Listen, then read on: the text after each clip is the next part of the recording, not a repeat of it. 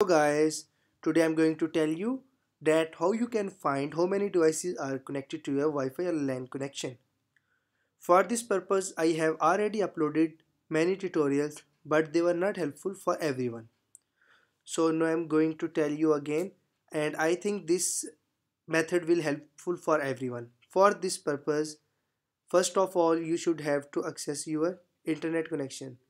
So I have already connected to my connection. So then open the browser. It doesn't matter which browser you have. So 192.168.1.1, then press enter. No, you will see there will be a field of name and password. So where you can find the name and password, this will be the question.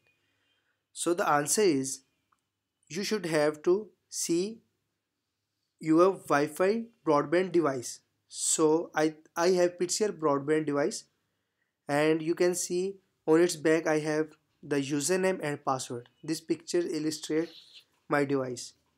So you can find your username and password from here. Okay, so now I will enter my username and password, and my username is admin and the password is um some people may have their username as admin and password admin too. After writing the name and password, then click on login. Okay, so you will be logged in your settings. So on the first option is device info. You should have to click on this device info, and here is your device info and your internet connection, everything. So then you should have to find the DHCP. Okay, here is DHCP. Maybe you have this DHCP on somewhere else, but you should have to find this.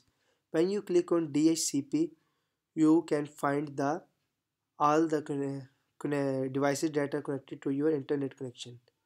So here is the host name, which is probably your device name, and this one is your MAC address. This is IP address, and when it will expires. So I think the maximum time is 24 hours for every connection, and after this it automatically disconnects and reconnects. So there are all the devices you can find. So I have 4 devices connected to my internet connection. So I hope you like this video and everyone will find their devices. So don't forget to like and subscribe.